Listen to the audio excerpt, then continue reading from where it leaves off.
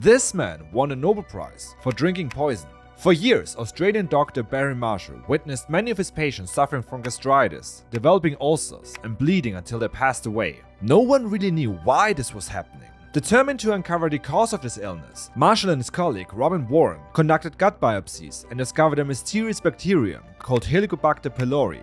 They were convinced that this bacterium was the culprit, but how do you prove that? In a bold move to test their hypothesis, Marshall drank a broth containing the bacterium. He was shocked when, within 3 days, he gained superhuman reflexes, started wall crawling and shooting webs. Just kidding, he felt sick and started vomiting. With Helicobacter being easily treatable with antibiotics, Marshall and Warren went on to save numerous lives. In 2005, both doctors were honored with the Nobel Prize in Physiology and Medicine for their groundbreaking work. Now that's dedication.